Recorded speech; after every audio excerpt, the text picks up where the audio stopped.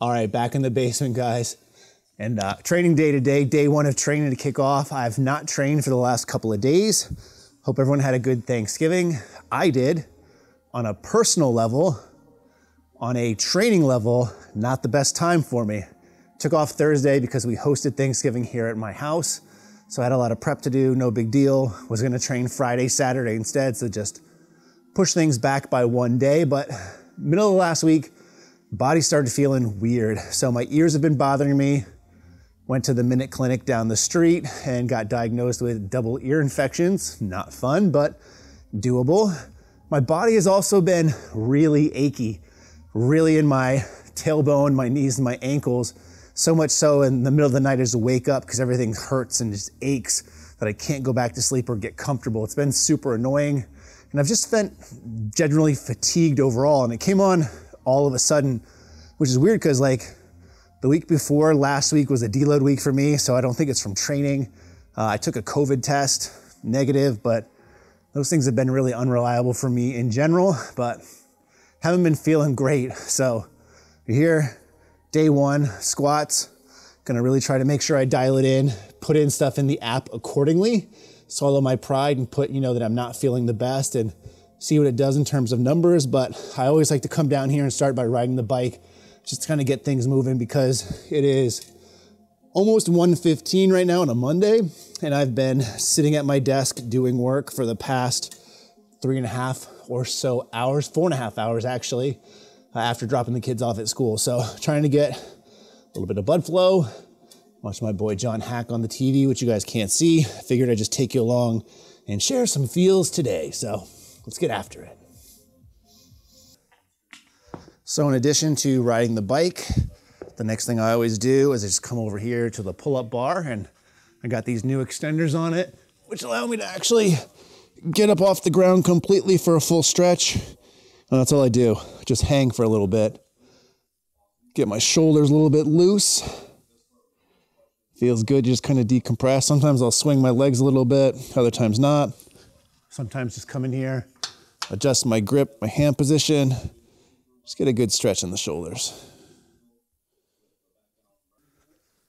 Next thing I do on a daily training basis at least is get the ab mat, put it down right in front of a bench, and just do some single leg work.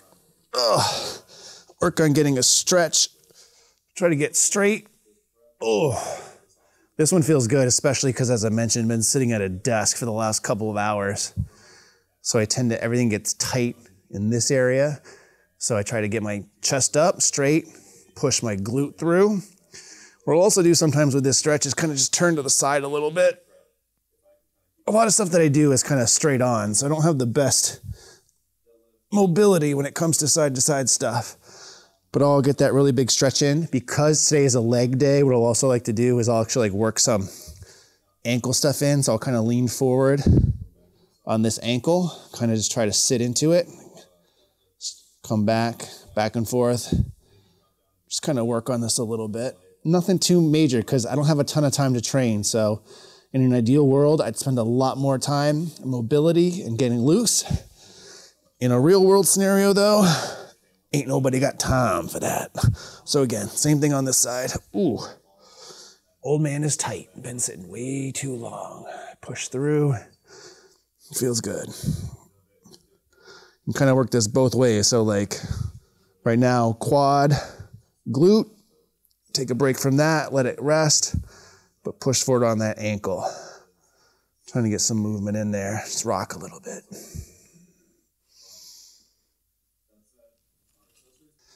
So since today is a lower body or a squat day, and one of the things I struggle with is my squat depth. On squat specific days, I'll also do some other stuff. So I have these wedges in. I don't think they're anything significant. They might be like 15 degrees or so. So I have wedges. Then I have a kettlebell. And what I'll do is basically just get on these wedges, get the kettlebell in a good position,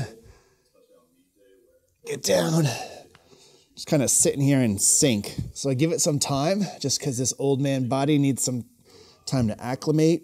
And all I'm doing is I'm using my elbows to push my knees out and working on getting my butt down. This feels pretty good, which means your boy is tight. So I'll sit here for a little bit. I'll work again those ankles a little bit, just kind of rolling back and forth on them, side to side, forwards, getting them loose. Come up, give myself a little bit of a rest.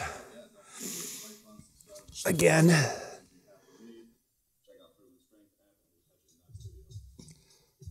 And I try to kind of do a slower descent on these a little bit. You can do what you got to do, and then sit, stretch.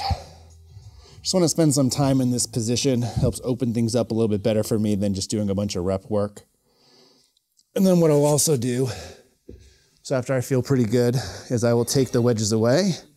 Because I squat flat foot, but initially getting things warm, those wedges help. So again, flat foot, same kind of thing. Squat stance, descend, and sink. And because I have this mirror on my side to take a look and see that I can get in pretty good position this way. Leaning forward a little bit, putting some pressure on those ankles, trying to force my heels down. Again, just trying to get loose because this is going to help with squats. All right, let's get after it. All right, starting to warm up. I put in my pre-training survey on Juggernaut, and it actually did drop my intensity. So initially what it had me doing was a couple of sets at 475. Based off how I'm feeling though, it dropped that to 445. So we'll see how that goes the rest of the day. We're here, gonna warm up with the bar and then add weight and get to our working sets.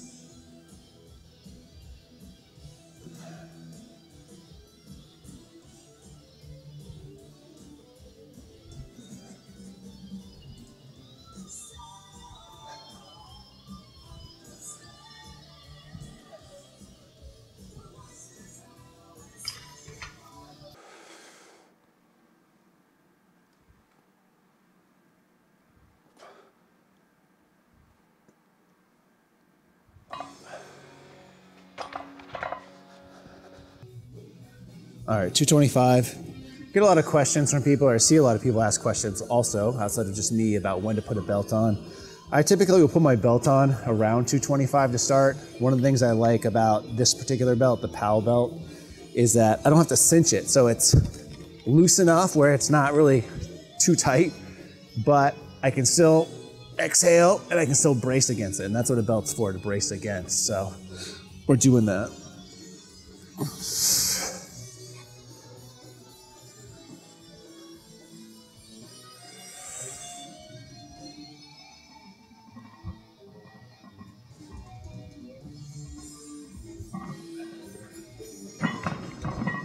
One of the things that I do that I don't think I've talked too much about is also when I typically squat, I like to have my pinkies on the rings. That's like as tight as I can get to get as tight as possible without messing up my wrists, elbows, shoulders. But when I warm up, I start with a little bit wider grip and kind of work my way in until I get to the heavier weight. So that helps. All right, so 315. Still not gonna tighten my belt just yet. It's not heavy enough. Going rings on this one. Rings on the rings.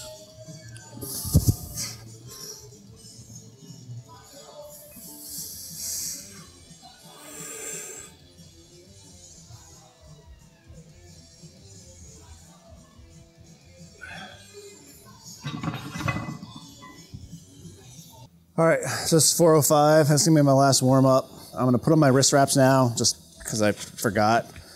Wrist wraps are not something I typically think about, but I wear them when I compete, so it makes sense to wear them when I train, right? So we're gonna do this. Also going to tighten my belt this time. Just do this for a single before we jump into our actual working sets.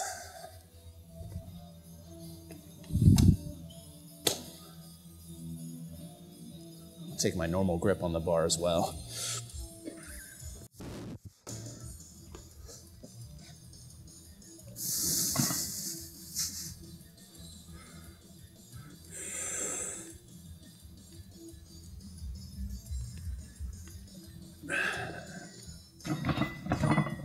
It felt pretty good. All right, so getting ready to do this top set and One of the things I'm gonna start doing again now that I'm doing like competition movements is utilizing this Rep1 velocity tracker. You guys have seen this in a lot of my videos. I always get questions about it. It's a velocity tracker, just so I know where I am. So I set that up to the bar, turn it on. Just gotta sync it with my phone. I like this just because it helps me dial in RPE when I rate it. Like, things can feel a certain way, they can look a certain way, which is good information to go off of, but this is just like a third level, if you will, or a third layer that helps me dial in even a little bit better. So let me go ahead and connect.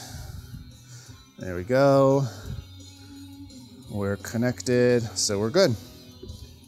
So a bunch of triples today. Again, 445 is what we're starting at. Might stay 445.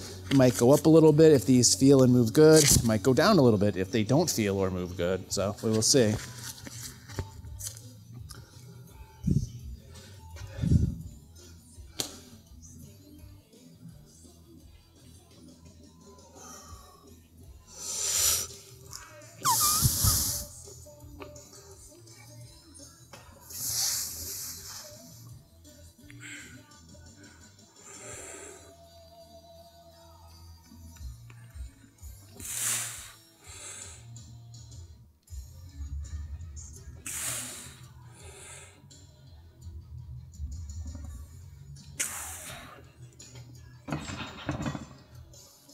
All right, not great necessarily. I'd probably put those at a 6.5. Felt a little taxing, but we'll see what we go from here. All right, so I'm trying to keep the rest times more minimum today because the weight is somewhat lighter in a percentage wise, but intensity wise, based on how I'm feeling, maybe not. For those wondering, that first set was average of 0.47. So for me, that tells me that it should be like an RPE 5 based off of that, but based off how I felt in the other factors, I rated it higher. We'll see how this holds up. Might actually loosen my belt one latch, see if that helps a little bit. Let's go another triple, 445.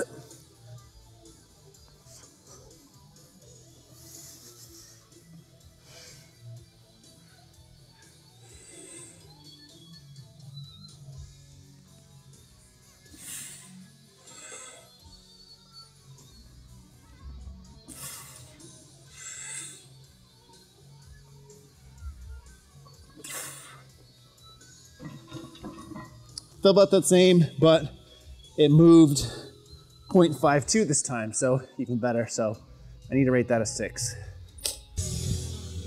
All right, so based off of that data and what I've put into Juggernaut, it's telling me it wants me to go up. So instead of 445, we'll be doing 455. And this is one of the things that's like, you know, normally, or in most days, I don't feel great today, right? I don't think the weight's moving well. The sensor tells me otherwise. I might be inclined to fudge the data a little bit, meaning increase the RPE in Juggernaut. That way I don't have to go up in weight, or I would just choose to not go up in weight. But I'm really trying to be better about this. And since I'm filming this, it's telling me to go up, I'm gonna go up. All right, 455. Let's do it. On days like this, it's really helpful to have these visual cues. I have the 3 empty circles behind me, which stand for the lights on the powerlifting platform. It's up to me to make those white. Also right in front of me, looking at the "There is no tomorrow" banner. I guess I need this motivation.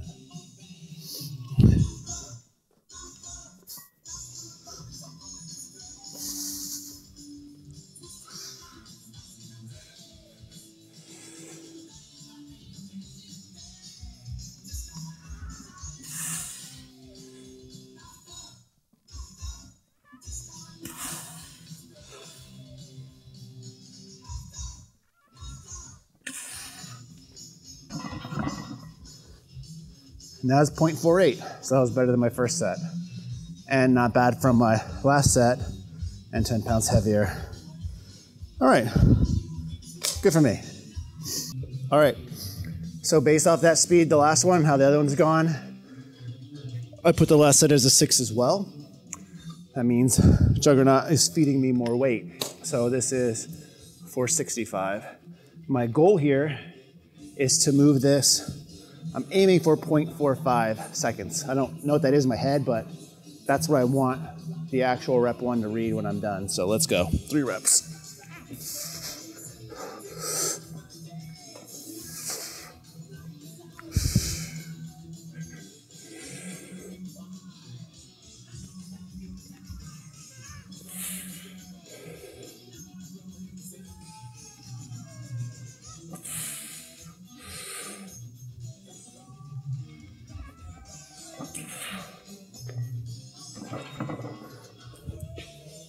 .48. Take that as a big win. All right, so squats are done. So I'm moving on to my working sets of my next exercise, which is feet up bench. So for feet up bench, I actually like to put my feet up on the bench. I don't like to do Larson presses. Not saying that you can't, but like for me, like a Larson press where your legs are typically out, that puts a lot of stress on my lower back, which I have issues with anyways, and it just makes more sense to put my feet up here.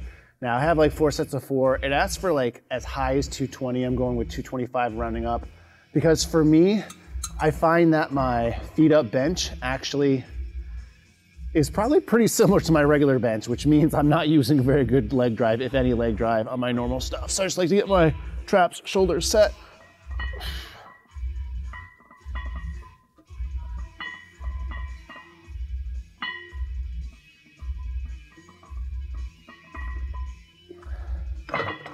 Now, I do have some other accessories on today. They're scaled back a little bit because of my readiness rating previously, but I'm probably gonna try to work this in. So I have GHD, leg extensions, back raises, or back extensions, and then maybe some abs. So probably won't show you much more bench because it's gonna look very similar to that. I'll probably show you one of each at least.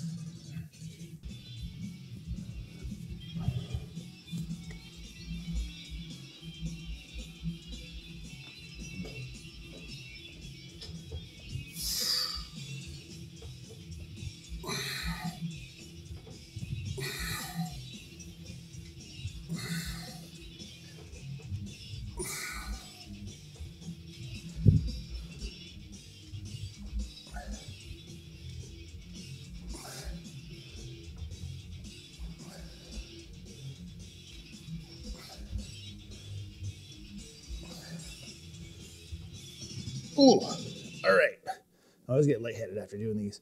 So set 12 GHDs, 20-pound medicine ball. All right, so leg extensions is also on the docket for today. And surprisingly enough, this is probably one of the most commonly asked about machines that I have. You get comments on this all the time. Hey, how are you liking this one still? So if you're still watching the video and you want to see an updated video on this, let me know. Now, I like to do single leg extensions for this. I don't go overly heavy, number 1, just because this is an accessory movement, but also number 2, leg extensions in general tend to put a lot of stress on my knees. So we just want to make sure that I do what I'm supposed to do. So 10 to 12 reps.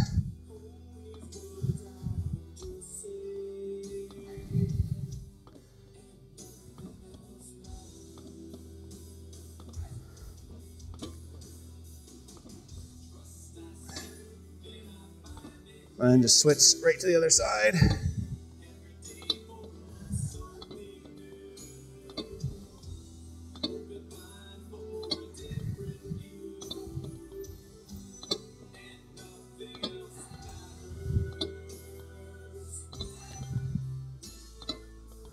There we go.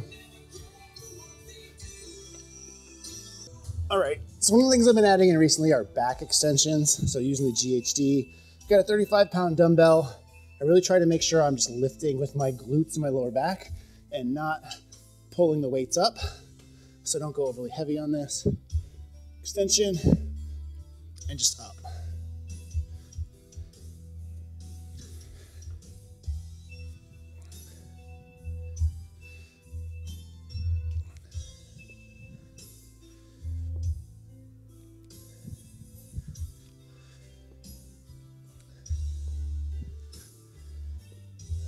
Now this is one of the ones that I always get lightheaded after, so I always am sure to take it nice and slow getting off this beast.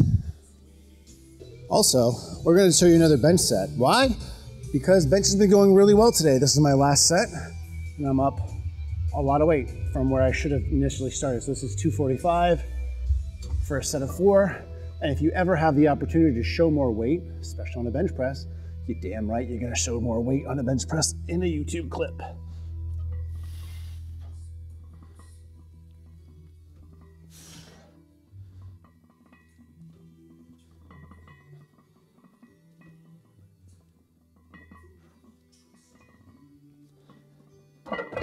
I feel like that was still around a 5, 5.5. Nice. All right, last exercise of the day is medicine ball Russian twists. You can probably see at the clock, it's 2:27 right now. So considering I started the bike at like 1:15, did my warm up and lifted, the training session was actually just like an hour of actual lifting, which for me is great. Obviously it helps to superset in stuff like that as I struggle through these medicine ball twists. A lot of times I skip abs if I'm late on work, but today, since everything went really fast, part of that was because the volume and intensity was cut down. We're just gonna do abs today. So I appreciate you guys taking the time. If you've made it this far, if you wanna see these videos every now and then, let me know in the comment section below. And if not, let me know in the comment section down below. Thanks. And as always, stay big.